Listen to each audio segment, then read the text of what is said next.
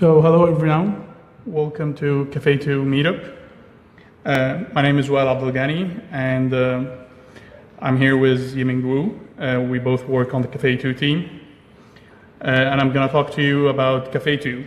So first thing is, what is Caffe2? It's a lightweight deep learning framework. We build it primarily for production use cases, and what that means is it's very scalable and it's very optimized. Speed is a top priority because we run it for across all Facebook workloads.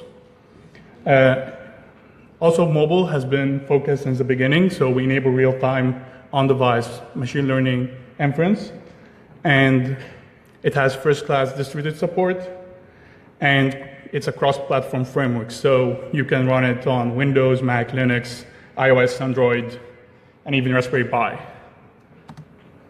So I want to talk more about what differentiates Caffe2 from Caffe. And first thing is scalability. We have put a lot of work to enable large-scale distributed training for production and research use cases. This has been stress-tested across many Facebook production and research groups. We also have a lot of investment in mobile machine learning. So we enabled real-time on-device inference for multiple models like style transfer, classification, and others.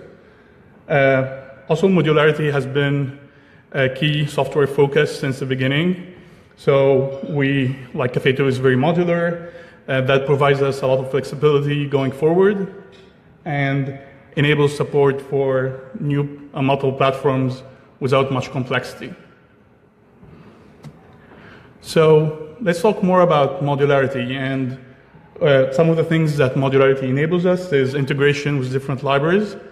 For example, the iOS Metal API, which provide GPU APIs, like GPU code APIs, and NNPAC, which is an optimized CPU library that has multiple operators that are very optimized on the CPU. Also, we're very tightly integrated with Glue, which is a Facebook open source library that allows us to run at very large scale by actually implementing pretty optimized communication primitives. And you can have your own custom code in a simple way plugged in Caffe2. One of the other examples that I want to mention is with new Nvidia fold-up platforms, there was support for FP16, and we were able to get the benefits of that in a timely manner because of the high modularity of Caffe2. And this allowed us to have like 2x bigger models and almost 2x speedups for our training. So we use Caffe2 all across Facebook workloads, like vision, translation, speech, and ranking. And that can make you have a lot of trust while using it, that we're always looking for very high performant code to make sure that we cope with Facebook scale. The other thing, the differentiator, is focus on mobile inference.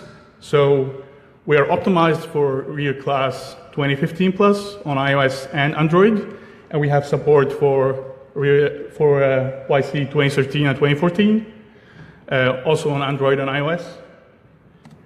And this is an example of the current models that are able to run on mobile, from classification, segmentation, and even post-detection at decent frame rate. And we're going to have a live demo after the talk in the back that you can actually try mobile phones and see them with yourself.